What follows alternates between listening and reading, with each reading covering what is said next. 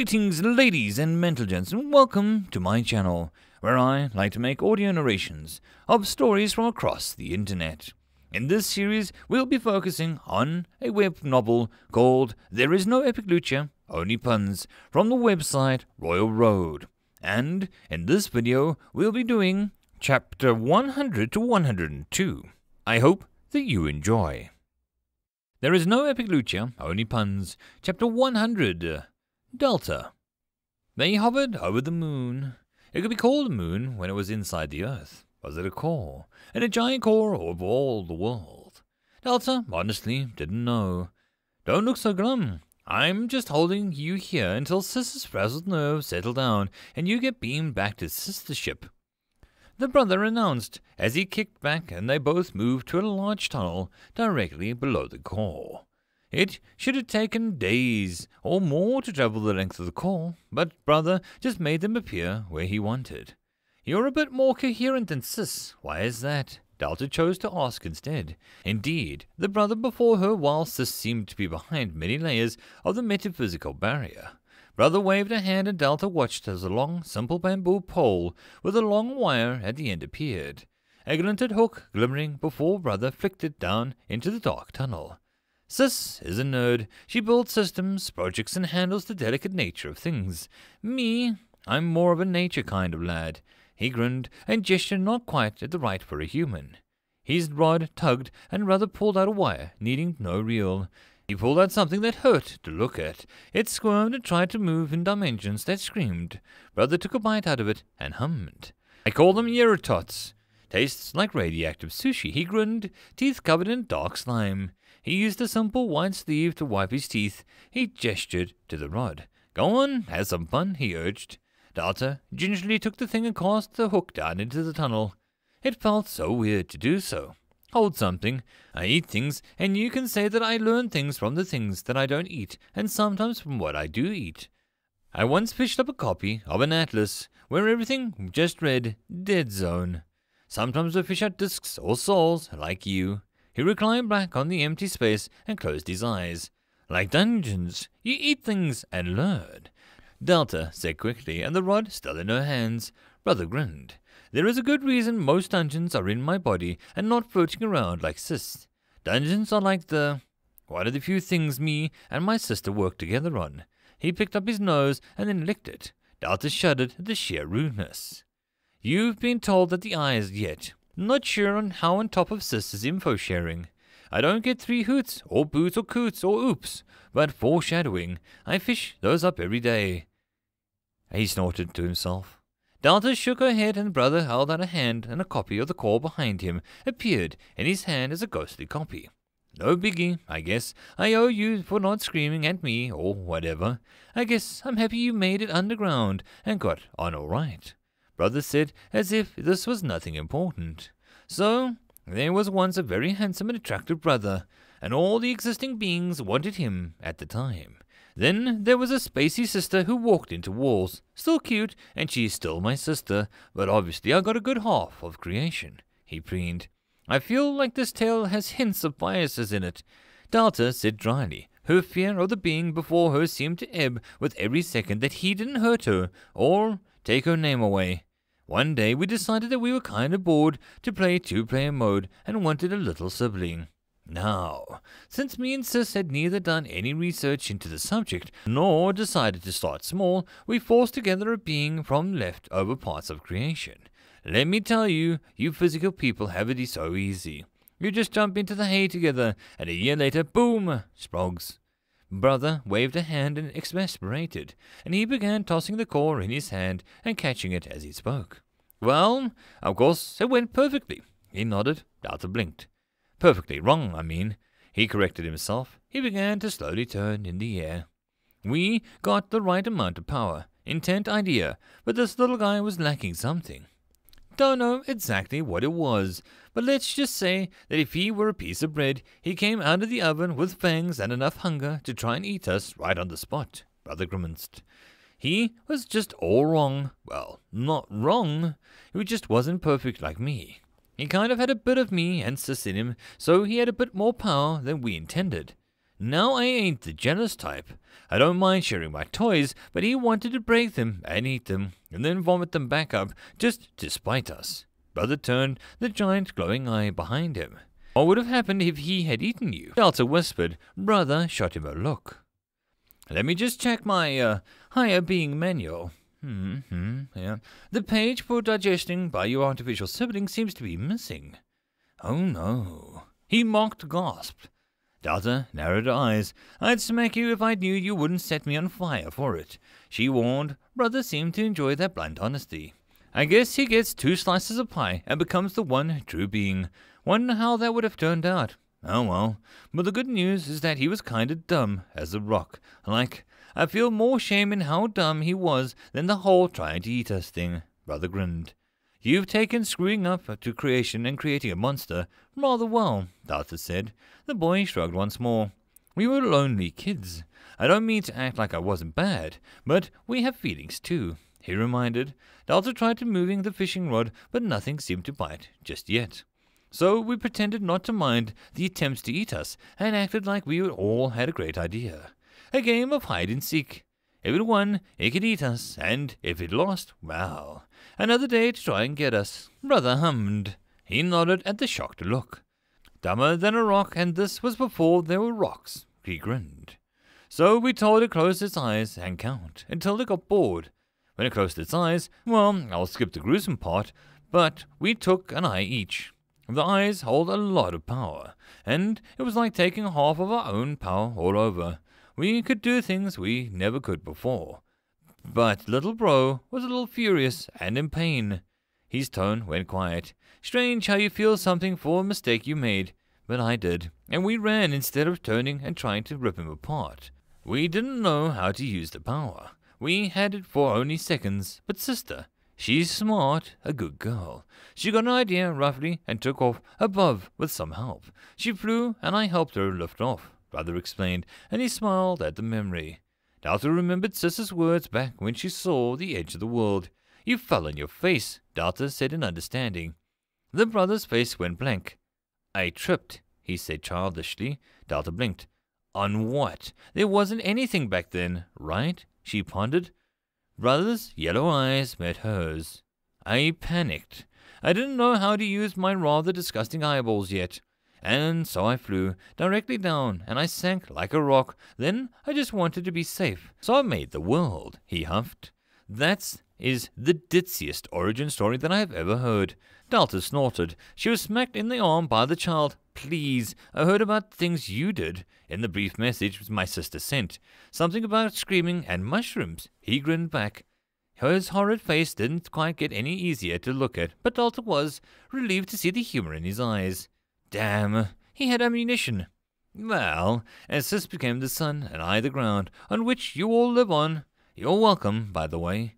That little brother of ours was blind and bleeding. He was pure black, and water flowed from his eyes and covered the land. My back, mind you, not the greatest feeling in the world, I'll let you know. Brother shuddered and chewed some more eldritch fish thing. The water gathered, and over time things began to grow out of it, like fungus or moss, and then one day when I bothered to ask sister to check, there were these tiny little things, like what little bro looked like, but 1,000,000 the size. People. Sis thought that they looked cute, and I was worried that they would get in my butt, he grimaced. Little bro, according to Sis, 'cause I was face down like a Friday night, vanished into the pool of darkness. I saw him fall down below. He was kind of empty, like a deflated balloon. Brother hummed and Delta slowly turned her eyes to the rod that she held. The fishing rod in the abyss. Yeah, no luck. I've been trying to find him to see if he's past his biting stage, but I think he might be a bit annoyed at me, the boy guessed. Delta's head was spinning. Your little brother made all life on the world, but that can't be. Delta cut off as she remembered something. The memory of the farmer, the way his body had broken down into a moat, deepy and, that black spore. Yep, every person ever born on this plane has a bit of little bro inside. Tiny sparks of creation. Delta's companion said. Delta frowned. So what gives them mana or either their own abilities? Are side effects of being basically cells of a deformed god. She screeched, and Brother shrugged. Gods isn't right. We're more like cosmic entities. We were just born from a higher nature. No, wait, that still sounds massively dickish.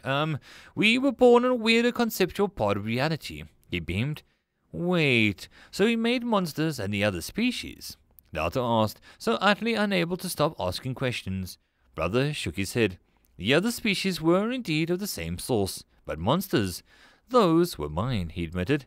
Delta nearly dropped the rod. You made monsters. She began to wave her arms like a chicken. The boy looked annoyed.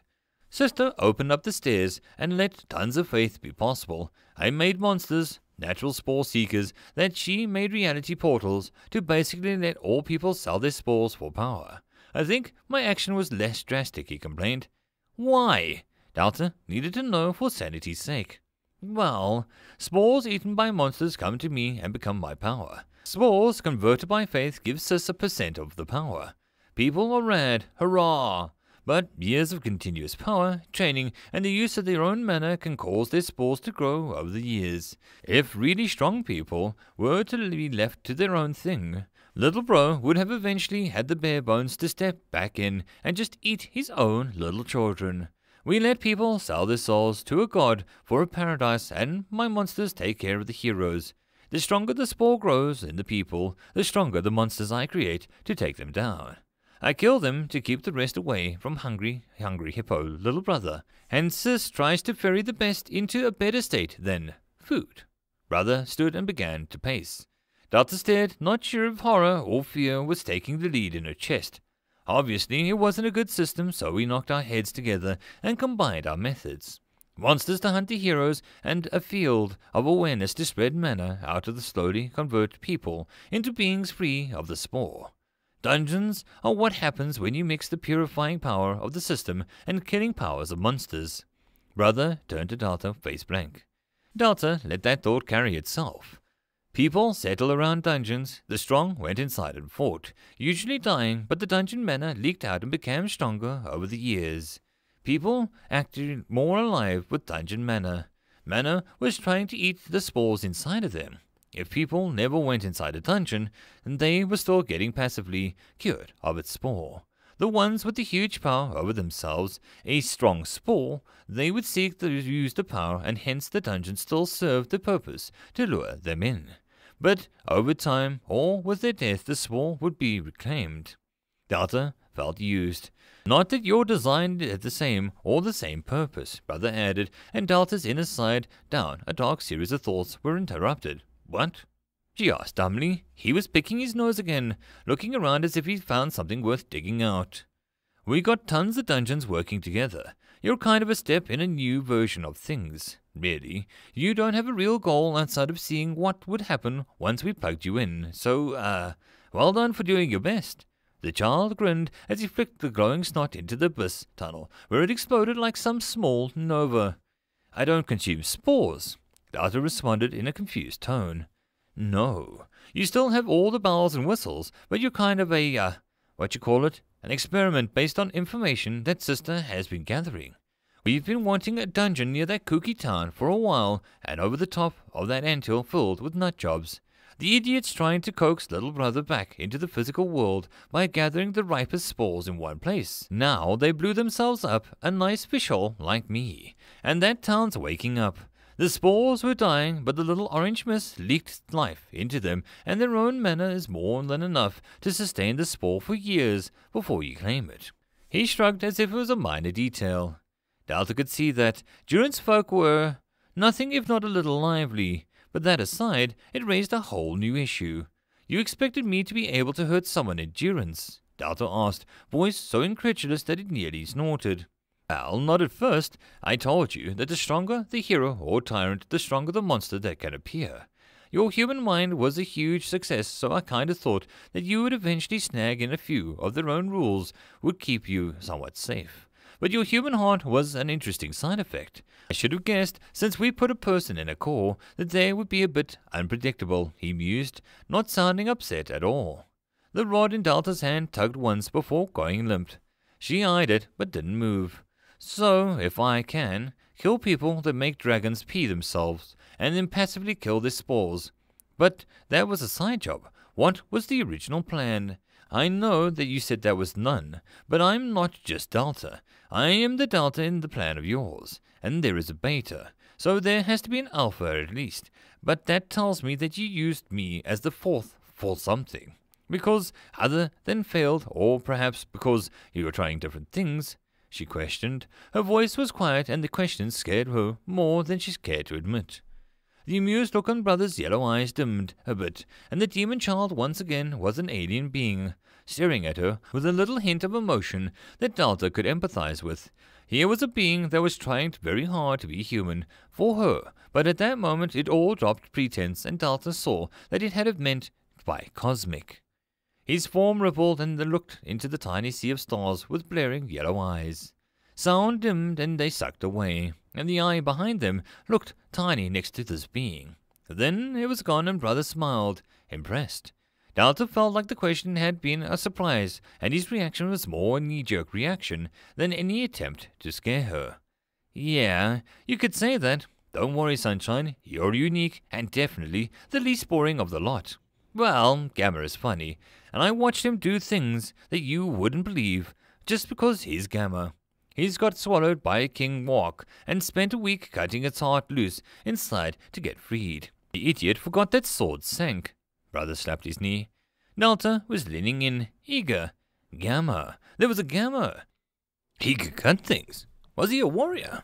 Being swallowed meant he was mobile, combined with Dristle's comments on Beta. I'm the only one who got turned into a dungeon. Actually, what's the walk? Delta added quickly. That was to bug her if she didn't know. It's like a shark but whale size, and has 3 teeth that just jut out of horns, and it also conjures storms.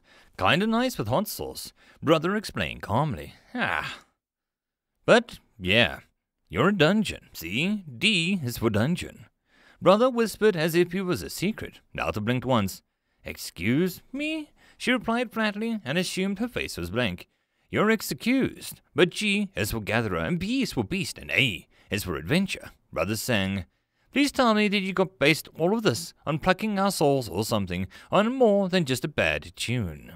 Delta pleaded, and Brother snorted. A lot more, but that makes me look like I have wisdom and foresight and even some maturity. I'm none of those things. All right, you got a little time, and I guess you've proven to actually tap deeper into your gift than any other. Gamma is close, and I can't wait to meet him, but you won over my sister and yelled at a snob tree. That's pretty good. You're also doing work on freeing the richest and darkest spores in that cave. That's good. So there's some little tit for tat in this plan, Brother offered. Alpha was designed to travel and blend in with people to convert them like a dungeon, but the spores would increase in their own power. Since he was our first, well, I'd like to say that he's a jewel of the pick, but Alpha is a little too deep into the power thing. He was supposed to lead a powerful to him, all being heroic, but he's actually a brat who hides behind the system. Brother held up his finger in count. Beta is the other end of the spectrum. She was gifted to not be bothered with the spore collecting beyond basic monster abilities. That left a lot of room to give her the ability to use anything that I had at hand in making him to empower herself. She's our draw to the retired folks that lost fighters. A monster that has no weaknesses. It'd draw the spores en masse to her. She's kind of doing her job, but she really didn't like us and wasn't thankful about her hand in her fate. We wanted a beast, and now that beast is snapping at our fingers. Serves me right for trying to be clever. He held up his second finger. Gamma was the best result, in my opinion. No offense. He winked at her, and Delta shrugged one shoulder, showing that she had none taken. She didn't want to ask questions, not yet. Delta was desperate to learn of her brothers and sisters, of sorts. Gamma took his job well, and decided that if Alpha could get his head out of his butt, he would need a weapon to handle his growing strength. I decided to add Gamma to the weapons and the precaution. Do you know how annoying it would be if some cult or some jerk got the sword and heroes had spent 40 hours of blabbering and dramatic speeches to get the sword back? I'm rude, lazy, and the guy was wrecked up badly a few times. Least I could do was make sure that the outcome didn't happen. Gamma, he seemed to enjoy the idea. He became that weapon. He got a lot of comedy material luring wannabe Dark Lords and Mad Swordsmen to him so that he could literally stab them in the back. Gamma grinned. He stretched out the darkness, moving away from him, as if afraid. Anyone he cut got their spore taken, and he would grow in power. Everyone likes growth weapons. He nodded, and he looked at Delta for agreement. I like things that grow and don't stab people, but sure. She smiled weakly. Brother looked skyward, where a beam of yellow light was growing from the pinpricks to her lantern. Sister won't be long. She's been patching up defenses in the dungeons from the mighty weed, he explained. He pointed to Delta, who blinked. Delta was to be the base. Delta would settle near the strongest people around, and on top of an oozing wound to seal it and begin to claim very powerful spores. They would meet the Silence Army and seek to rob them of their power wherever and however they could. They would forge the path to the deepest layer and become the layer to test Alpha, to make sure that he was ready to do what he could, to be strong enough to contract Beta if she were to convince her group to join up, to feed Gamma the rarest and most powerful materials to fuel his growth. Brother began to smile. Delta barely felt the rod tugging in her hands, too shocked at what she was hearing to notice. Delta was the most important part, and she utterly failed in most tasks. She is a peace-loving girl who raises friends and makes very weird monsters. I've never been proud of something that I had direct hand in. So listen to me here. Me and Sis, we're just people with big stupid plans and bigger hopes. Be yourself, and I think that'll be enough. He reached over and helped her pull out the rod. They both watched as the silvery wire reeled up, and the object dangling at the end made them both stare. A simple orange mushroom. It swung a few times, and then Brother was laughing, a huge, gut-hurtling gale of laughter. Then Delta was swallowed by Sister's light above. Hello? Delta blinked and nearly fell backwards from the green menu that was being consumed by an orange hue. What, Brother, fishing mushroom, she blabbered. She pointed to the menu, and New turned his own screen. Delta, you okay? You were spacing out for a minute. Delta showed him a shocked look. I was gone. I saw a huge tree, and I saw Brother, Sister's brother, and then I was in the center of the world, and I fished up a mushroom, and Brother told me the secrets of life and my existence. She continued. Braining her hands, New was quiet before he looked back at the now orange menu. Delta stared at it in surprise as the message was there. System has been patched. Your antivirus has been updated. Trojan trees added to blacklist, and attempts to be breached by the source of the virus have been met with extreme results. I have an antivirus? She asked, a voice in an odd tone of disbelief. News menu seemed to deflate. Of course you do, but I guess whatever happened to you happened in, well, speeds faster than reality, much like traveling the ley lines and the power of the systems. What happened? Delta explained the sheer amount of bizarre things that she had learned from herself, and of the others, Alpha, Beta, and Gamma. They all sound terrible. I'm glad I got stuck with you. You're a pain that I've learned to deal with. Thank you, I think. She tilted her head. I don't know how I should feel. Everything I'm doing is some plan, despite me somehow messing that plan up. She began, a new screen flashed. I'm shocked, really I am. Delta ignored New and his sarcasm. It still feels like everything I'm doing may be preordained. It's creepy. She complained. New turned to the large feast hall, the trolls and goyles watching them with little subtlety. If they predicted this, then they are all-knowing, and I want to hit them both for it. But I highly suspect that they are as in the dark about this and how you work as you are yourself.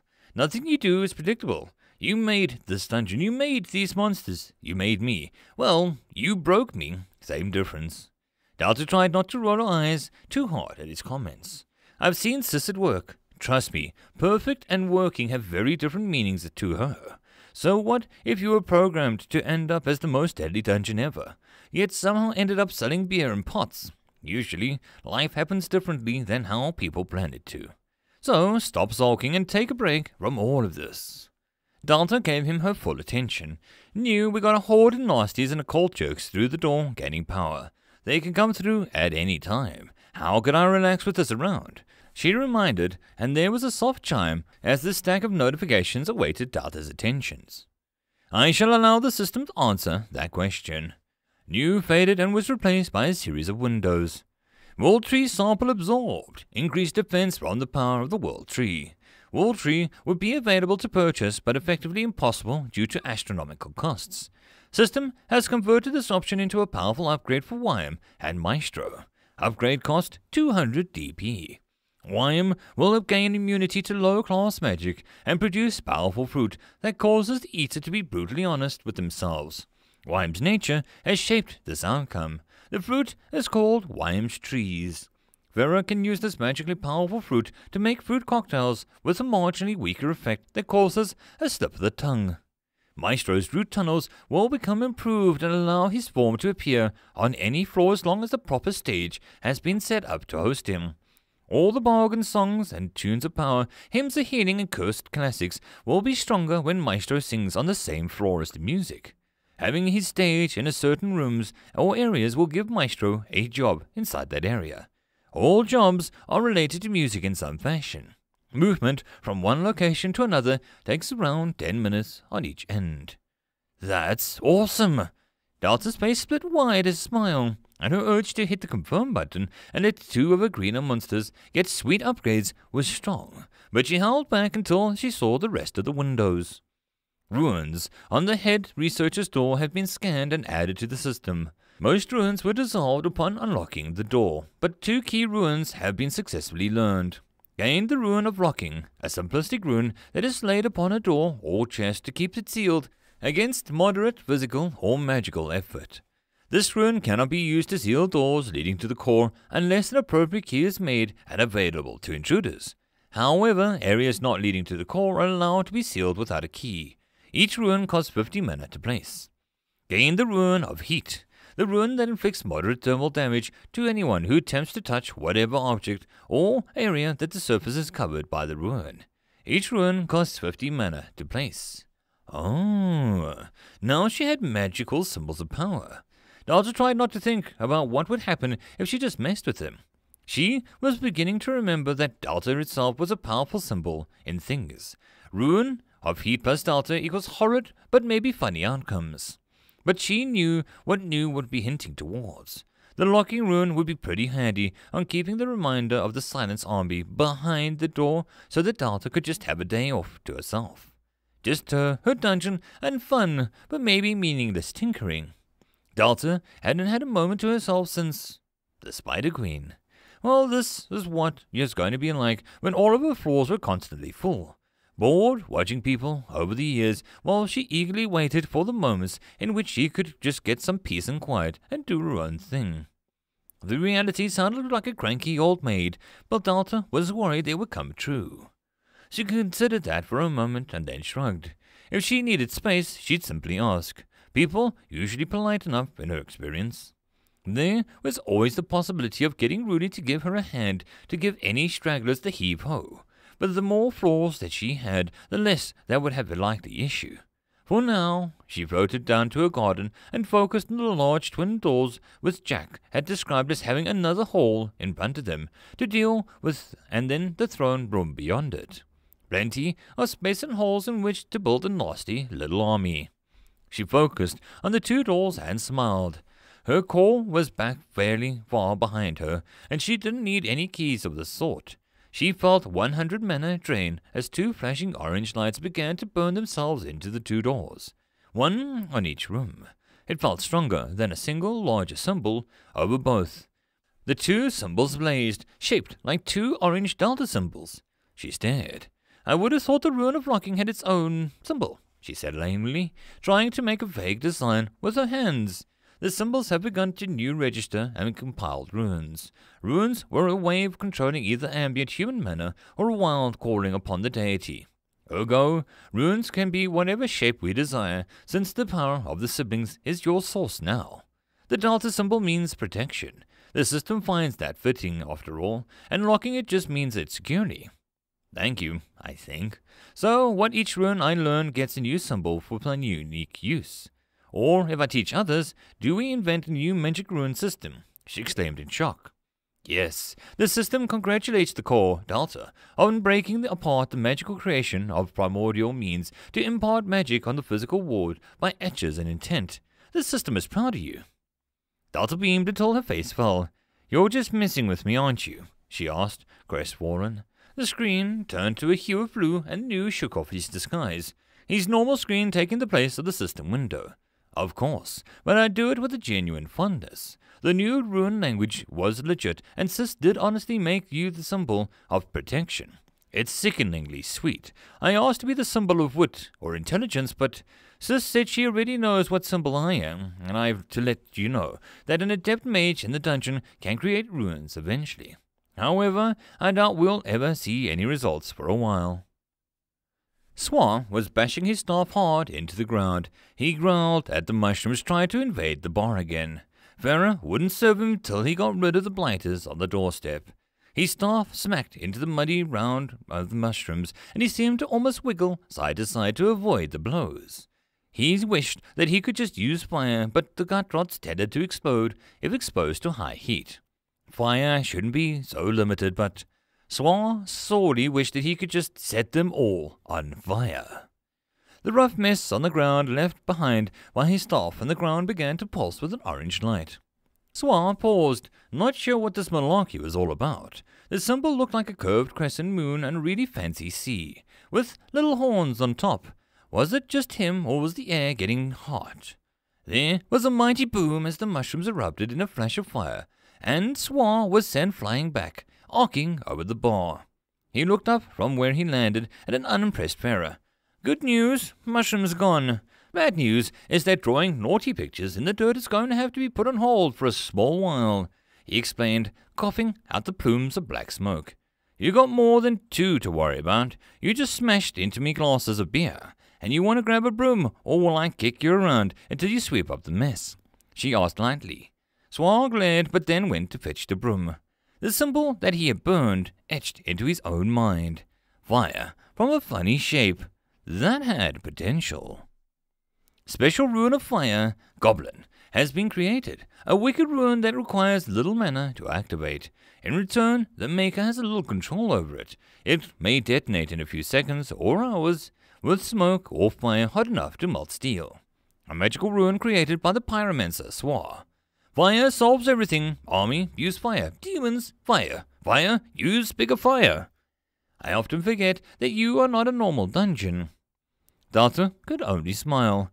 Want to go take the day off and have fun and mess with things? I think we need a break, she offered. New seemed to sigh.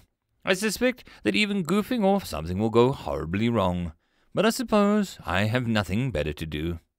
That's the spirit. When in doubt, you just go with the flow, Delta instructed, and turned, leaving the glowing Delta symbols ablaze, the very meaning keeping the first wave of danger firmly locked away. For now. End of chapter. There is no epic lucha, only puns. Chapter 101, How to be a Dungeon. What are you doing? New asked as Delta made a window and began to write with a finger as a pen. Rough squiggles and chicken scratch transformed into an elegant, Victorian cool type calligraphy with large flourishes and loops so grand that they could drive a car through them. Delta snorted. I would love to write like that, but let's be honest. She tidied the window. The text blurred again and changed into a simple black text. Delta smiled and turned to New. Well, the whole thing with Bro happened so fast that it'll just be a ton of questions are coming to me. Like, you can hardly blame me. I was kidnapped by a tree and rescued by the world's oldest annoying sibling, she complained. She pointed at the first line.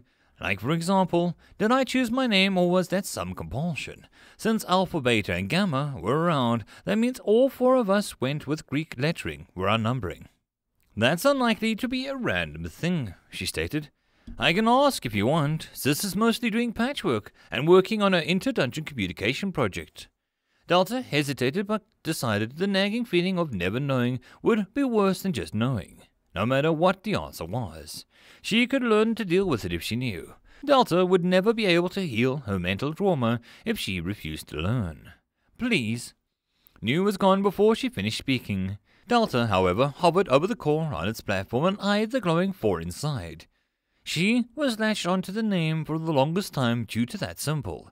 It felt like so long ago, like the beginning of a book that had too many chapters. She distracted herself by adding more questions to the important questions to ask next time kidnapped list. New reappeared. I have returned. he declared with almost no sarcasm. Delta made a little wave of her hands to celebrate.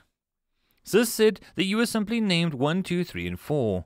However, when making the vessels for each of your beings, some of which took longer than others, Sis and her brother took to considering what you all knew, summing up what language and what ideas all you knew and the combining them to prevent having to make 4 different language modules. Extra was stored for when you were all ready to absorb them. Most of you knew the common language and many ideas, one of which was the words alpha to your own name, Delta. So it wasn't a compulsion as much as you all having the other languages and ideas delayed at the beginning. You all reached from the same pool of knowledge. So, not mind-controlled, just being uncreative and thinking we're cool, Delta summed up, and you shrugged. Uncreative? Sure, let's go with that. Sis did let slip that one called Alpha named himself due to the state of the system. He was the first around and had the Alpha state, as she called it. Interesting, but if you weren't called Delta, what would you call yourself now? New asked, interested. The question surprised her, but the answer was quick to come. Darth Fluffy, the destroyer of mankind, the deliverer of muffins, she said easily. New merely turned to her list. What other questions did you have? Delta stuck her tongue out at him, but read off the next one. If Bro made monsters, then what are domains and why do monsters go for dungeons if they're supposed to be working together? She mused, like the Spider Queen. I doubt Sis can answer that. I do not have a direct link to Brother, sadly, but we can speculate. Brother may have made them to search for these spores of the lost sibling. They are created with instincts and desire to feed off sources of spores, even if they are previous experiments. And one dungeons are a step up from doesn't mean that they know about it. Monsters are created by mana, but they are also breed and mutate. The brother designed them to survive regardless of what people did. No doubt. Perhaps feeding off the dungeons is something that they themselves don't understand. Maybe, in some way they sense themselves in dungeons. Perhaps they sense the spores that the dungeons have, or echoes of them. Hard to tell. Damn, New was good at this. But I have only killed one person, so I don't have a lot of spores around, she reminded. Yes, but you are removing them from the people endurance. You are taking their purpose one way or another. Also, I hate to remind you, but we are sitting on the pit of insane people who worship the lost sibling. Their spores may be very ripe, alluring. Perhaps that is why they were even attacked. Delta frowned. Kinda wish that you would ask the Spider Queen, but I kinda... Oh... Delta blinked and then smacked her head. I absorbed her remains and her kids. I should be able to sift through the memories or something. She said and knew was quiet. Could be risky. So is being here and being bored. Slap me if I start charting backwards and grow extra legs, she beamed. Do you even know how to lock onto the previously absorbed remains, or are you just going to wing it? Delta answered him and closed her eyes. Right. She was Delta. She was the air she floated in. She was the ground around her. She was the very light that touched the rocks. She was the world around her, and she was no longer just Delta, human-shaped girl. She was everything. To go from seeing with 2 eyes to being a dungeon aware of every bit of movement and sound was always going to be weird. But the cool detachment allowed her to focus on her goal. New also vanished and seemed to be a part of her spirit. A sliver of purpose and distrust, not towards her, but towards all that wasn't Delta. He went with her like a sparrow perched on her shoulder. His presence brought comfort, despite Delta knowing that she didn't need it in this mindset. Delta began to move through her logs, her human nature making it sorted by time instead of importance or usefulness. It made flipping back easy. She felt more torches of warmth as she refreshed herself on the previous day's events. Biting, slimes, explosions, Jack. So much had happened, but she flipped back and found the moment that she had slightly exploded the Queen. Her form, her soul at least, had been devoured by the dungeon and refunneled into the Queenie, who was in Paris bar, drinking shroom pop. Breaking him down into an option, but Delta discarded that thought with ease. No, she would have to do what the pale imitation. Queenie was worth 10 Spider Queens to Delta. She focused on the exact moment the Spider Queen had been devoured, her dark, ugly being that was burning. Delta weaved her mana together and did her best to restore what her dungeon had eaten.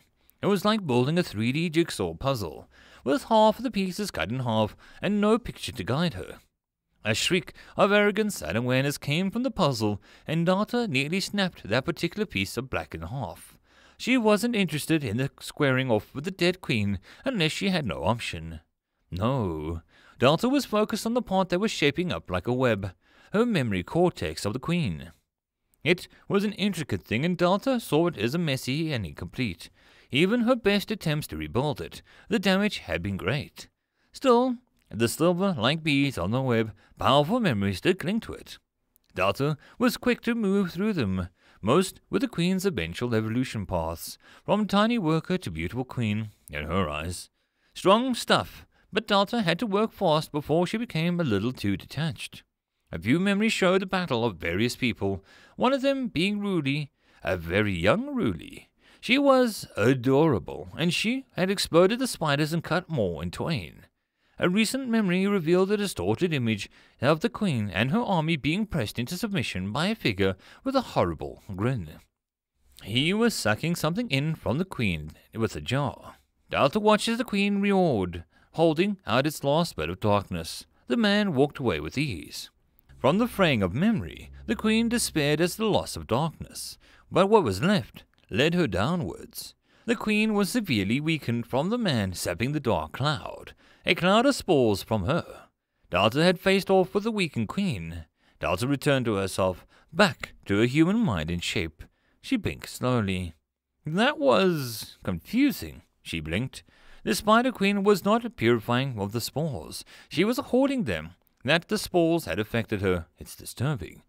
We know so little about spores, and that is dangerous. Delta frowned and crossed her arms. Can't we ask Sis to hold on to one of us, or something, she suggested, and he was quiet for a while. His screen slowly filled with text. I don't think so. I think that is the reason that the menu system shuts down when people come into the dungeon. Why I disappear, and you can't bring up any windows. Sis must be making sure that those parts won't be around people where spores might gain access.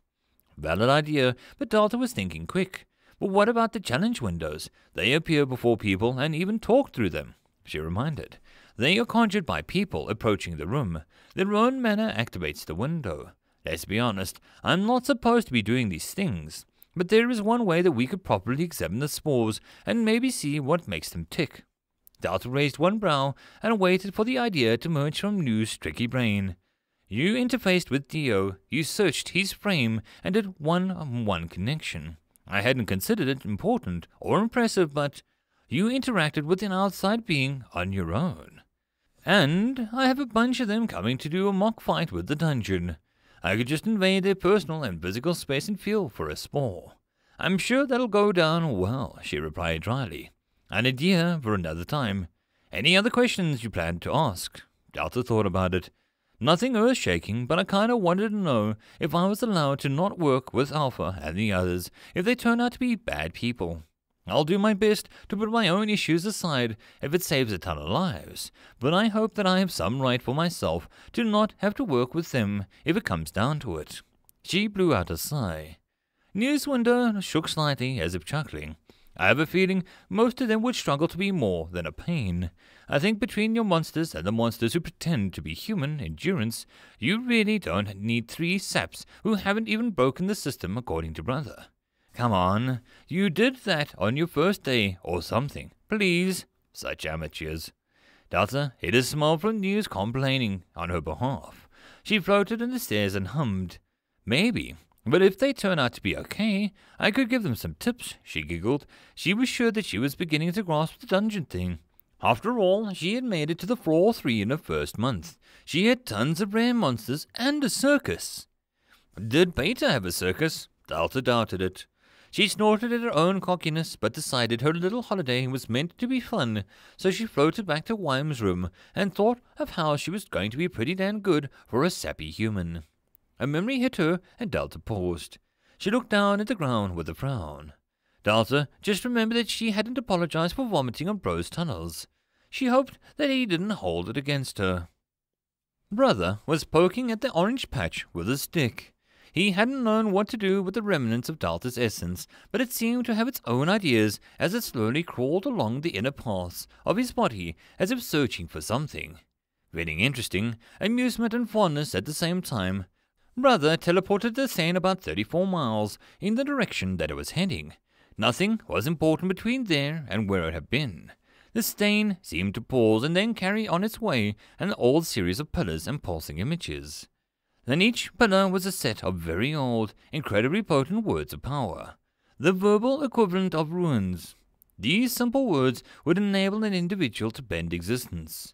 Brother had tons of these runes where the words of power hummed and pulsed all across the world. Each one had a particular purpose, like gravity, or soil richness, or poison ivy. The last one deserved its own spot because people who actually enjoyed sleeping in the wild should be punished. This particular set was very large, one of Brother's biggest. It controlled the monster species, balance and creation. The orange splatter seeped into one of the pillars and began to turn the picture from a dull brown to a brightly glowing orange thing. Brother stared, his smile growing even wider. This was going to be fun. Sure, the Stain had only had enough to convert one style of monster and only a tiny fraction of it. But still, Brother was loving it. On a grassy plain, far above and under the gentle rays of the sun, a batch of slimes bubbled into existence out of the pure manna to start doing what slimes did best: eat. Except the smallest one in the new batches was still. It looked to the sun, and the small round body and the black button eyes blinked a few times. Pew! It yawned, as its bright orange body glittered like a jewel. The little slime didn't feel hunger as strongly as it felt something else. Curiosity. I'm sure it's no big deal, Dalta explained to Wyam. Of course, my sweet creator, no big deal, but this boy, this brother, seems like a cur and you need not worry about him. But I am vastly interested in this upgrade you mentioned. I do love being slightly immune to things. She smiled wickedly, and Dalta shot her a look which made Wyam shrug. I'm a tree. I like to not be set on fire, she said with no shame. A fair point, Dalta had to imagine. How would you put it? I'm not inflammable? Wyam tried, and the sheer pain at the attempt at a joke was clear in her voice. Dalta stared. Oh. Dalta's smile went wide, and she felt laughter rising up in her chest like a fuzzy burp.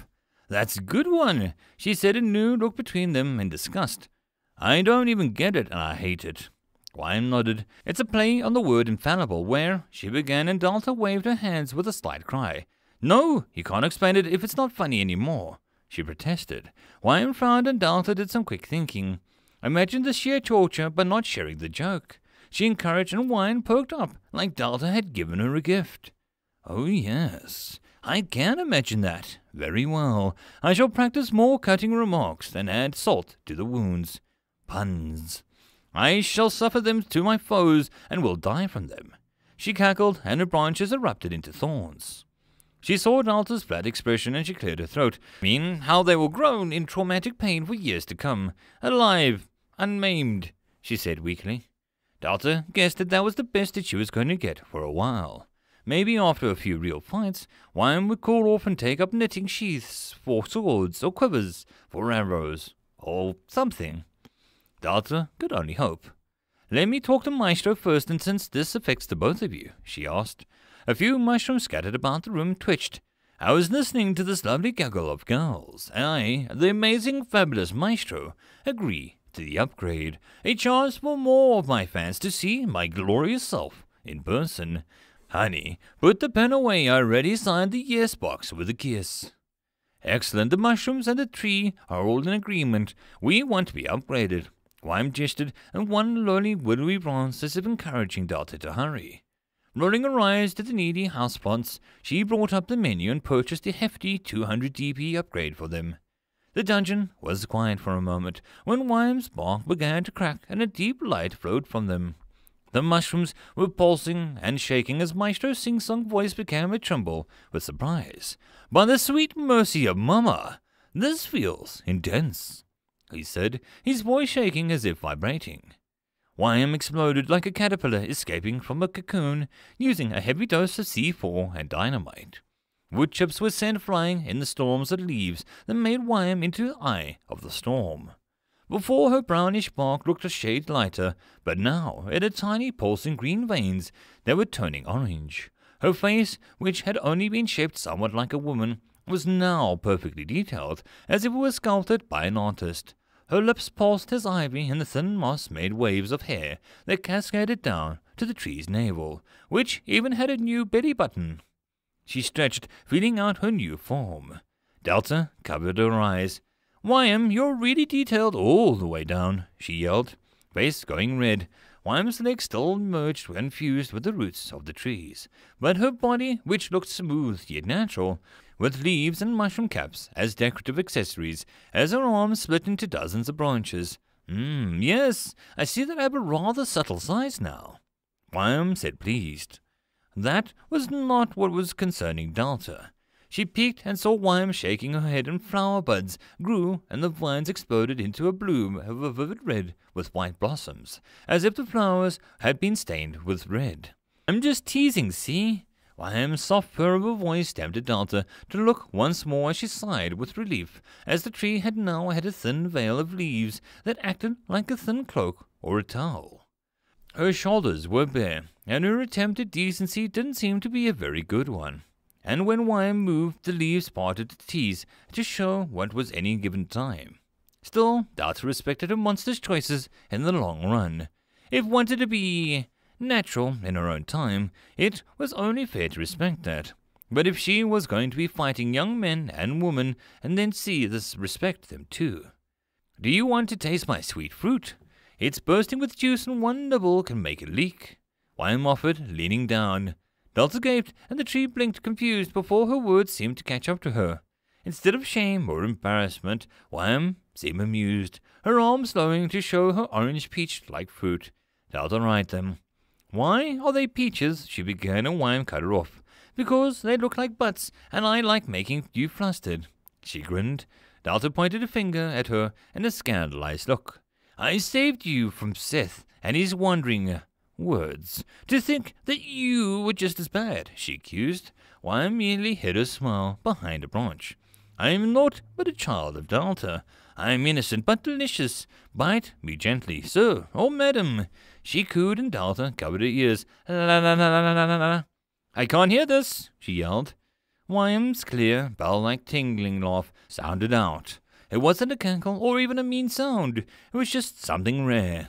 General amusement and affection. "You are too sweet for this world. How I worry for you," Wyam smiled. "I didn't sign up for the seductive murder tree," Delta grumbled. Wyam leaned down and wrapped her branches around the space where Delta stood. "You can't often choose the people we consider family, but we simply have to do our best, Now I suggest you go and check on the Drama King. He is being far too quiet for my liking," Wyam suggested. Delta had to agree, but she narrowed her eyes at Wyam. "We could have kids coming into the dungeon, and one kind of sweet girl. You are to be on your best behavior," she commanded. Wyam blinked 3 times. "Oh, lovely creator, Wyam, tree is about love, didn't you know?" She giggled and stretched her full length. Delta was beginning to think that this was an upgrade had given Wyam something to make her feel good. Either that or Wyam was getting her torture jollies from somewhere Delta had no idea about. Higgy, as Beta often called him, was feeling ragged. Not only had his very soul been singed so bad that it hurt to think, as his attempts to track down Delta's back to her source had been met with, something he couldn't quite remember, but he had a fleeting images of round spheres of screens, of a girl and her furious expression. Then the parts that he had made for invading areas had simply ceased to be, gone and lost. His memory somehow also cut loose, as if the girl wanted no stone unturned in her attack. Iggy was furious as he retreated to lick his wounds, as it were. But what was worse was the damn feeling of others. He was the World Tree. There was power in that title for Iggy to play with, but he sensed 2 others now. 2 new potential world beings, so tiny, so pathetic, but still growing. And one of them was semi-aware of him. It radiated mockery and cruelty at his fury. It seemed to grow and sigh at his own rage built. He was the world tree and this tick had taken his power. In the mockery came the name that made Iggy feel both cold and curious. Wyan. That was not possible, but there was another that just seemed content to sing and demand as if most tunes weren't stuck in Iggy's head. He sulked, peeled, and blotted. Delta-eyed Wyan in a good mood only seemed to get brighter. Odd tree, very odd. Delta decided to get to the root of her other issues and left Wyan to start her own branch of bad jokes. All this excitement was getting to Wyan eventually, and she was going to need to lay down soon for rest. Delta had to stop in the middle of a jungle as a fit of giggles tried to escape her. Yes, I can see it now, you truly were meant to be the deadliest dungeon that ever existed. New's words were as sweet as ever, and Delta couldn't help but flutter her eyelashes at him. I knew you would understand. She grinned. New's glare was powerful despite having no eyes. Delta took off flying, her laughter making the jungle come to life with echoes of joy and noise. She couldn't wait to see Maestro. End of chapter. There is no epic lucha, only puns. Chapter 102. The Dance of the Dead and Fabulous. Maestro's room was cast in shadows. The usual glow of moss and twinkling starlight mushrooms had been dimmed, and the effort had been made. The cavernous room was set to rest, a place the world had forgotten, or chose to leave in peace. Drips of falling water sounded like musical notes as the peaceful calm of the room swam over Delta. She floated gently up to the stone stairs, past the slumbering gutrots, starlights, tasty mushrooms, and others. She wanted to call out, but the serene, peaceful aura had stolen her voice. Delta didn't want to ruin the wonderful feeling with something like mere words. She reached the summit, and the shadow Maestro's huge form was also still. It lay wrapped up in many roots on the ceiling, so still. That was odd. Delta had never seen Maestro still, let alone quiet. He didn't seem to be in pain or at odds with the roots. In fact, he looked like in deep comfort and safe. Delta let herself space out and saw his roots. Maestro's very thin mind expanding into the odd spaces between the floors where things didn't quite make sense. His roots buried deep and began to find spots in the floors below. Potential stages, like the menu had informed her. He shan't be long, came the good-natured voice of Lord Mushy. Delta saw him resting in the shadow corner. She had unconsciously felt him there and didn't flinch when he spoke. Looking out for him, she teased and Lord Mushy hummed. I do worry about his flamboyant sibling. One tends to worry when family goes on a rock and roll. I dread the after-parties to come. He mocked and sighed. No groupies until he's at least 2 years old. Delta said calmly but firmly. Lord Mushy gave his hearty chuckle once more. I shall make sure he is informed, but I dare say that we are unlikely to stop that, as we can stop Swar playing with fire, or Bori eating mushrooms, or Bacon giving them back in a gaseous form. He said brightly. The mushrooms around them started to stir, and Delta looked up, excited to see Maestro and his new potential upgrades. Maestro's form cracked like an egg, and Delta blinked straight up with a wide alarm, and then it split open, and green fluid rained down like a waterfall, and Delta gave a shriek as it passed over her and into the floor. The room promptly got rid of it, since it wasn't supposed to be, but there was a scent of lingering cooked mushrooms, and her hair felt oily. From the shell that was Maestro came a glowing green mist that sparkled in the light of the starlight mushrooms. The mist showed a smaller shadow emerging. It was about 2 feet shorter and maybe a little thinner, connected still by dozens of roots. Its figure lowered itself, and Delta saw it had legs and feet. Fancy black shoes that looked nice until she saw that they didn't have a lace or show a buckle. They seamlessly merged straight into the black slacks as the figure continued to be lowered. The form remained shrouded by the deep green mist. Ladies and gents, both and neither, and of course all of the above, I welcome you tonight to the unveiling of a star reborn. The mighty has become mightier, the sexy became sexier. We avoid looking right at the star if you have a weak heart. Delta Dungeon Inc. is not liable for any medical issues sustained and staring right at Monsieur Maestro. the figure said proudly. Delta held her breath, wondering if the princely gentleman that had been born from Maestro would soon grace them. Maestro touched down and Delta went pale, going limp and silent at the creature before her. The white shirt and dinner jacket with the beautiful red mushrooms in the jacket pocket was nice, but everything shoulder up was a nightmare. He flexed his wicked long fingers, and now his black tips and gripped the cane as he walked forward, his massive roots trailing behind him and life support. His mushroom cap had remained, and the odd hair inside trailed down his back and a sleek black neatness. His face had 2 wide, deep holes with dark red lights that gleamed like twin fires in the dark, much like a creature luring an unwary to a quick death. At odd times his inner glow filled both eyes, or jumped between one to the other like a demented tennis ball, while he opened his mouth was wide with spiky, wormy tongue and like tiny holes all around it. His jaw was rigid, with needle-like teeth that stood where his lips should be, and each one gave off a high note as if they moved independently of each other like a centipede's legs. That was when her 4 other limbs emerged from his back and showed tiny snapping mushrooms' heads at each end. Each had the same black as his jacket. Delta suddenly got up before excusing herself, walking calmly down the stone steps for a moment.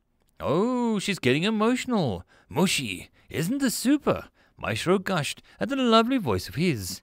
Well, he wasn't wrong. Delta closed her eyes, focused and reached out to feel the joy of life that was Maestro, the monster that she had known and regularly sang songs with. It was still him, and she forced herself to open up her eyes and march back up the stairs. She faltered as Maestro's red eyes, expectant smile, God, those teeth, and she moved jerkily forward like a zombie with arthritis. She raised her head to meet those red eyes. "Sing a song for me?" she pleaded. Maestro bowed with much grace, and she felt like a peasant. Worse was when all of the extra limbs' heads bowed as well. "Shall I go into familiar clubs, or shall I spruce your heart up and ears with the hidden cabarets and secret ballrooms?" He smiled. "Surprise me," she squeaked, and glared at Mushy, who was hiding deep chuckle. The thumping beat was followed by a long draw of the piano, as Maestro slid all the way down his stone temple onto the edges, moving at impossible angles. Each piano note seemed to light up a step as Maestro passed it. The red steps, blue steps, flashing neon green steps. One step would just blinked hot pink, and Delta tried not to look at the one Maestro tapped his foot. Every mushroom on the room, every mushy, began to sway at his step, like a dance routine that they had all practiced. "Drums!" Maestro commanded, and the walls itself pulsed with a playful boom. Then he turned to the roof. "Strings!" He flicked a long clawed hand at a hidden spiderweb, began to twang and twing. He gave a mighty bow, and the stairs lined with mushrooms, and the stairs just slid down. "Percussion, backup choir, if you do please." He grinned, and the nightmarish image was only a little better to deal with after this third sight. The mushrooms, stored by species, began to hum along to the beat, and some echoed with instruments. Delta giggled a little as each of them was still doing a little jig to Maestro's beat. "There is a sweet little girl, a little pal of you and me. You may know her as Delta, a sweeter princess than your Cinderella." Maestro crooned as he began to climb up the steps one at a time. Each step began to flash exotically at his foot. Delta felt herself flush as she was laughing now. Soon she was pulled into a swing by Lord Mushy, and Delta ended up forgetting to be scared as the song played on. Ruli watched as her mum swung her red sword. It barely made a dent in the table when she tried to put effort into a swing.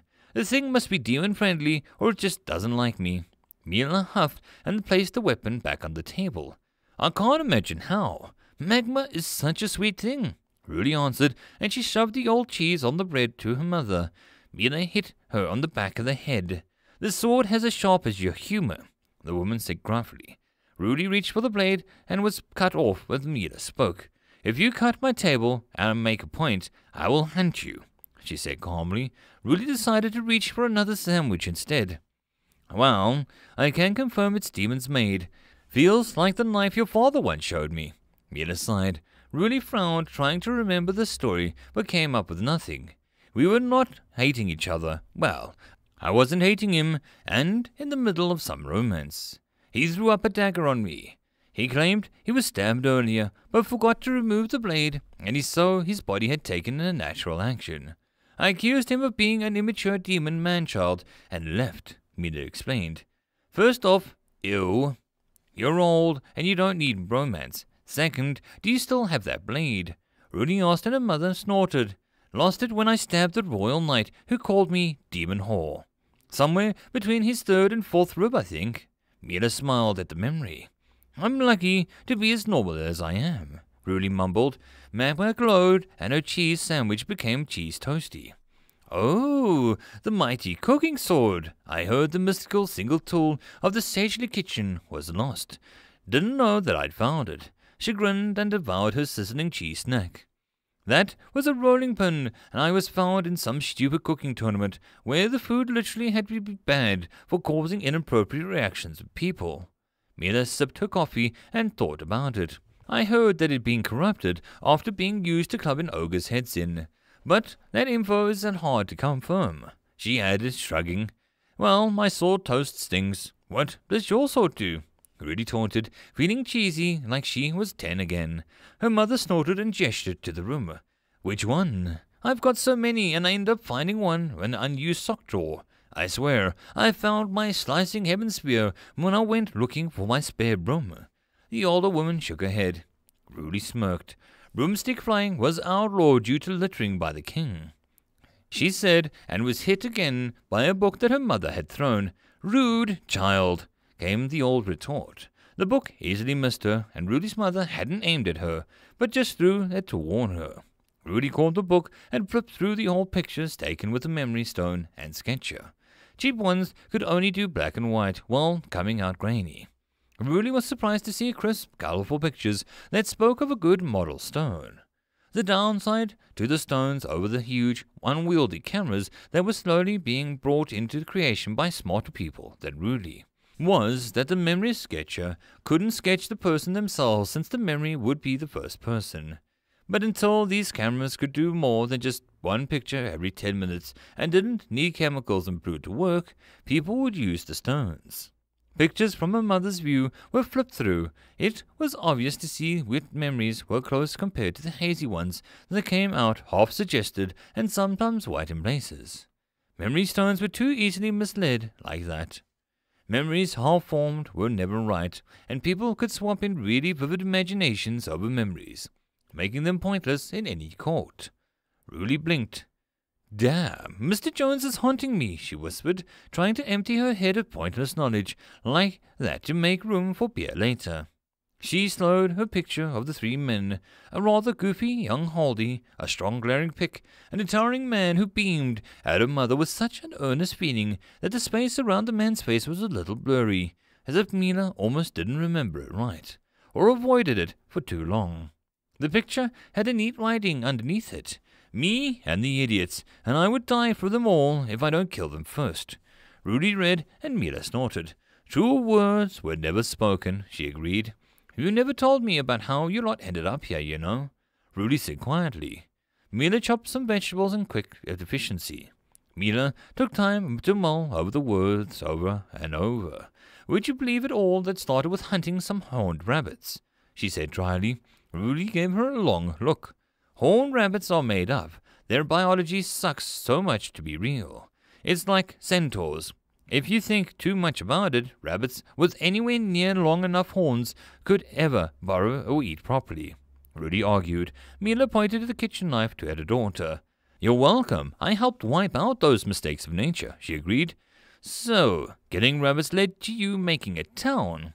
Rudy frowned. Mila pushed her grey hair back, and her yellow eyes blinked once slightly. In a sense, me and my idiots ended up being kind of successful and a little bit famous. We were recruited to the Knights, and we laughed the offer off, and we, recruiter, ended up sticking around for drinks. That damn porter loves their booze. Mila snorted at the memory. Rudy began to wipe down magma with a well-used cloth. The sword was warm to the touch, but Rudy knew that it could burn her fingers to the bone at any second. It was like a wild animal who took a liking to Rudy. Well, the recruiter had some personal issues and we ended up meeting some creeps who tried to kill the recruiter. We barely blinked and they were dead. Pinky, that's my name for them, was strong. I was impressed, so I tried to smash her face in for the hell of it. Mila scrapped her cutting board into a broiling stew. I woke up 3 days later and Pinky was still around. I was bundled into the back of our wagon and covered in a blanket. I could have died from an infection, or bleeding, or out of boredom. Whatever, but Pinky had a talent for keeping people just barely alive. Mila said calmly, as if not speaking about her near death. Well, one thing led to another, and we ended up here. Mila said and slammed the pot lid on her stew. Rudy gave her a long look. I think you skipped a few pages due to your old age, she said kindly. The air dropped in temperature. Well, I guess that's the story for now. Now will you stop your damn sword that's melting my table? She asked bluntly. Rudy looked down to see the magma sinking into the wooden table like a hot blade in butter. Bad sword. Melting is for flesh of the enemies and toast. She sighed and yanked the blade out of the wood and the wet noise. Now the stew will be about another hour before it's right. You can go run errands for me. Mila said and Rudy stared at her. Excuse me, I'm not your bronze one errand girl, eager for some coppers and a bottle of sink water for a reward. Rudy stood to leave. Shame, I was going to throw in dessert and a bottle of my 55-year-old ogre whiskey. Oddly, the same ogres that might have been clubbed that I had mentioned before. Mila's voice froze Rudy's leg, and she tried to overpower the temptation. Having to bribe your own daughter is pretty bad on your parenting, Rudy said between clenched teeth. Mila snorted. Bribing your kids is parenting 101. It was taking you out and hunting gold-rank beasts that was bad parenting part. Her mother said dryly. I actually liked that bit, Rudy said, and turned back to her mother, who had a list of requests. Elder duties go on despite rain, snow, and recently falling spider parts, Mila smirked. Rudy glared at the mundane tasks. Elders go on despite age, time, and reason, she muttered. The first task was simple. Collect 5 yellow flowers and blue leaves and deliver them to Mr. Dabagast. This is demeaning, Rudy informed her mother. This is having a mother and a sweet tooth, came her curt reply. Rudy really couldn't argue with that. Dad would have let me kill a 10-foot demon eating plants for this sap. She tried going for the oldest weapon in her arsenal. Your father would have had an army following you and warned the plants that if they had harmed you, he'd make them into chairs and give them to the glutton demons for the stress testing. Now go. Her mother waved a spoon at her. Rudy's expression was sour, and she left the cottage. She made it to the road and let out heart of durance. Between being imprisoned by Mr. Jones and beating up the army in the dungeon, Rudy hadn't really taken a look at her home. Her red eyes traced patches of flowers that were springing up. The sounds of songbirds seemed distant, but faintly coming closer. The air smelled clean, and for the first time in ages the weather wasn't mundane, pleasant, and it looked like it might actually rain. Dungeon Manor was invasive, and depending on what dungeon you lived nearby, different things would happen. Delta had made things come to life like before, but there was something just a little different. Rudy couldn't quite put a finger on it. A bee the size of an apple wandered nearby and gathered some pollen before floating off with a merry buzz. Rudy gave it a long look. Dungeons were supposed to make monsters appear nearby or horrible mutants. Delta just made happy bees, she snorted. Still, she might need to warn Kuss that things might be a bit weirder. She kept an eye out, and after 10 minutes in the field she found the flower that she was looking for. Rudy was sure that it was the right flower, but it seemed to be double the size of the average kind. Rudy decided that in case that she should only have to gather half the amount then. She whistled, and Magma easily removed the plant. After this, Rudy had to go collect 10 crabs from the river and then fetch us sturdy branches with no reason that Rudy could see. It was sad that the bronze-rank folks lived for this kind of work. She looked up to see someone heading towards Delta's place with an apron on and a defeated posture. Wait until they saw the bar. That'd cheer them up. Excuse me, I needed a shift here. Please don't be angry, Shy Nina asked as the webs around 5 feet away from the room entrance. The webs parted like curtains, and Nina dashed through, covering her head as she ran into the wall in her haste. She bounced back and stumbled through the actual door. The spider court all shared a look, and one holding the tripwire slowly down climbed back up. Thank you, Shy Nina said, and faintly as she walked on, staggering from the blow.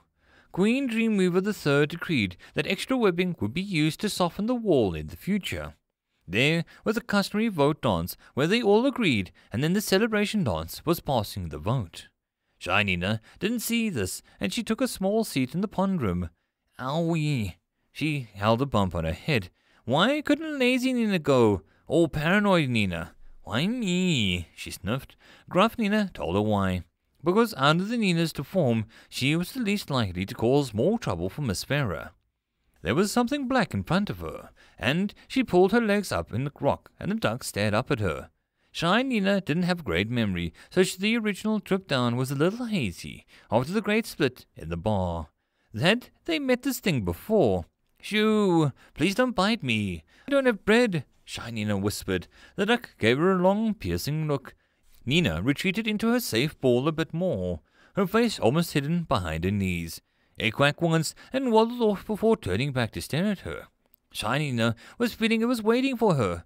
Shy Nina wasn't sure she should follow a random duck. Quack. The duck said firmly, and Shy Nina shrieked and jogged up to catch. I'm sorry, she bowed her head, and the duck walked off and led her down the hallway, away from the mud pit. The duck led into a room with many shelves. It looked like a dead end, and Shy Nina gave the odd snoozing mouse inside a bowl of jelly a long look. That mouse gave her a bad vibe. The duck approached the back wall and opened it on its own accord. The air flowing out of this dark space was hot and made her senses grow a bit hazy. She wandered in as the duck turned once more, and Red Eyes had gone, a little softer. Quack, the duck assured her. Shy Nina had gone mad, and her madness was a duck in a dungeon. Well, after the calm monster, which all Ninas remembered quite clearly, how bad could this tunnel be? She walked for some time, and an odd mist began to curl around her feet. The heat seemed to seep into her body, and she soon stood up before a stone building of some sort. I dare to say that today is a good day to be you. You come, my little maiden, to see the fabulous rising star in action. Come closer and see the debut like no other. The man seemed to call from the top. Nina could handle this. It wasn't so bad. She took a step forward, sleeves covering her face, and she neared the stranger. He took a few steps down, and he seemed to have thick vines attached to him. Or roots. The mist thinned, and the walk down with the cane in hand. Shy Nina's body went rigid, and an eye bounced between eye holes. The odd hat that she thought was wool was part of his head, and then the rip of his face opened and the dancing needle legs. Shy Nina fell back and landed hard on her rear as she stared, eyes wide as her mind turned itself off to protect itself. Starstruck, I can hardly blame you. Welcome to the #1 dungeon in the land. I shall be your man of the hour. Bonsoir, maestro. The thing bowed, and Shy Nina turned and saw the duck was gone. Please, she stumbled, on the verge of tears. The monster leaned down, and it looked demonic in its nature. It went for her, and Shy Nina prayed it would be quick. She felt something light pressed into her hands, and she looked down at it. It was a bizarre piece of pottery with the words, I met Maestro, stamped on the side with an elegant penmanship. You need not beg or look so happy with tears. Of course, you can have my autograph. The man said cheerfully, and pulled her to her feet. My brother made the pot, and I have yet to ask for the paper and ink from Mother. But she has ever so busy sometimes. The creature nodded. It spoke, and those needle lips clicked and twanged with music notes, as if the insects were conducting from inside. Shy Nina forced a question out. Need work, Farah? She gasped out. Maybe if she was under Farah's protection, she would be safe. The man pressed her forward, and with a strength and strong enough that she was actually lifted off the ground, almost gliding across the ground. Ah, yes, the lovely lass that mentioned hiring an outsider. A very juicy gossip. Well, all so excited. The thing, Maestro said, and leaned down. Shy Nina nearly broke into tears at being so near his face. Mother will take care of you. She is very fond of people, and if anyone gives you hassle, you tell Maestro here, and I'll bring down the wrath of the likes never seen or heard of before. or I shall tell my brother and stand smugly at the side as he lectures them," he said hurriedly. Ch.100 felt that crushing her body would be too easy for Maestro and his mist. It seemed to come from his body like an aura, and it made things hazy under Ch.100's head.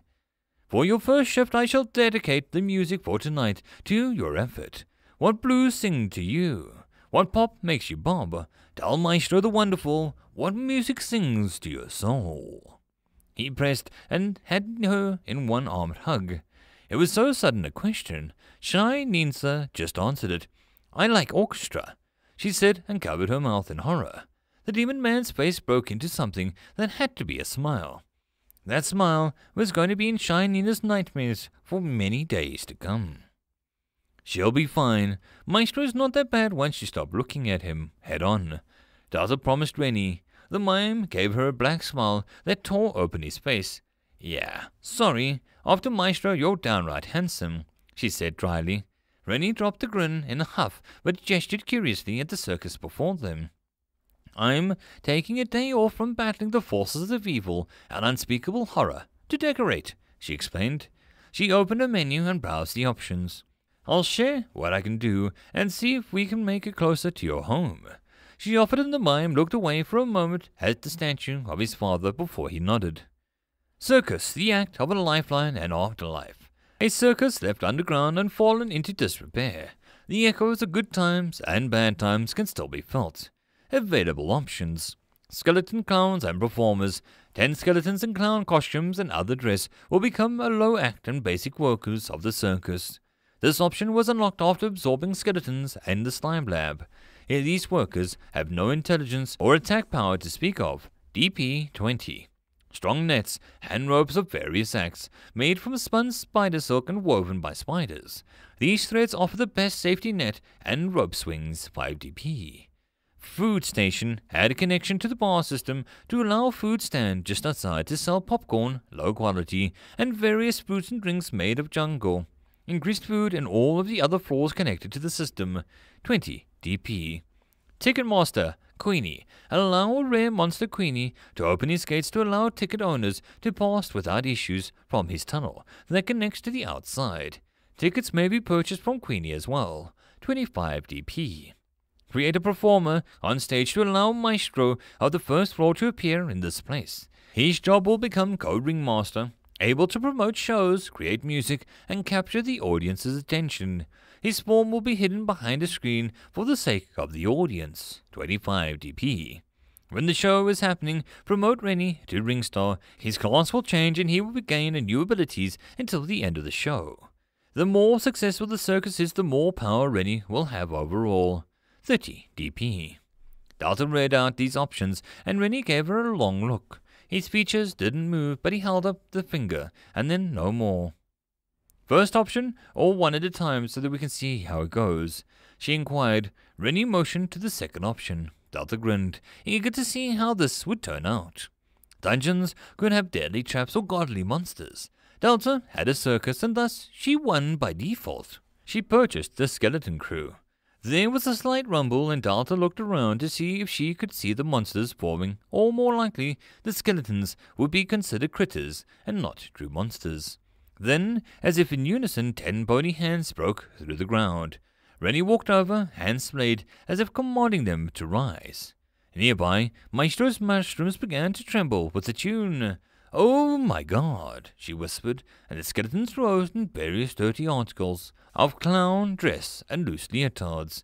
They stood in a rough triangle formation, and Rennie flexed his fingers, like casting a fishing line, and each of the boned creatures began to stomp forward in time. "Rennie, the circus is supposed to make people happy and delighted, not have nightmares," she cried, as Rennie marched his warriors forward, their firm movements in time with the beat. Rennie waggled his finger. "The mime is right. The circus is supposed to be unforgettable." The Maestro laughed with delight. "What kind of people want to visit a circus with dancing damned?" she demanded out loud.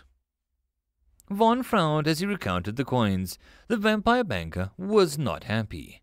People coming to the town meant an easy job of counting money that never changed was now becoming a pain. He might need to make a go for this soon. All of this manna in the air was making him peckish, but he had made an agreement with Mila. Von was good, but Mila was, well, Von didn't like the word fear. It didn't quite explain things. Admired cautiously would be better suited. Still, a man had needs. Before, when mana was low, his powers barely needed food. Now he was itchy. He could fly to the capital and grab food, but those nights were so bothersome. He tapped a finger on his chin. Durance was off limits. The capital was annoying. Von needed more than one's average blood. The problem of being old enough to have been around before some mountains was that the body tended to need a bit of more spices in his meals. He opened the drawer and pulled out a contact book and addresses and dates. Regal? Oh, he was beheaded a few years back. Never understood why he loved cows. Lily vanished into the ocean after climate change. That she didn't believe in. Eroded her cliff. Good riddance. One returned the page. Edmund is creepy and stalks teenage girls. Reported him ages ago. Roger would help, but I don't think that I know where he is. Desiree was staked on her own dancer pole. Hamish got lost in a castle and then it collapsed. Maureen went on a vacation into the abyss. Lucky woman. Jolene was killed after she took a someone's man. I swear vampires are dying a breed, he sighed. He paused at a name. Sarah. Now that's a pity case that I haven't thought of in years. I wonder if she ever got those mirrors working. Her castle could be beyond the capital and in the woods. Well, it was either her or crazy vegan Victor. And I don't know how he turns trees into ghouls, and I don't want any part of it. He slammed the book shut. Mr. Von got his hat, his coat, and his apprentice. He had trapped in the basement to fight some rats. Master, they're bigger than horses! She screamed from below. He merely looked down at her. I still hear you chittering. Kill at least 2 more and I'll let you out, he said kindly. He went to make some calls. End of chapter. That, my friends, concludes this episode. I hope that you enjoyed. If you wish to support the author of the story, there will be a link below. If you wish to support this channel, there are multiple ways to do so, which will all also be linked below. But the easiest way would be to subscribe and share my videos as much as possible. And until next time, I hope you all have a good one. And I'll see you all in the next video. Cheers.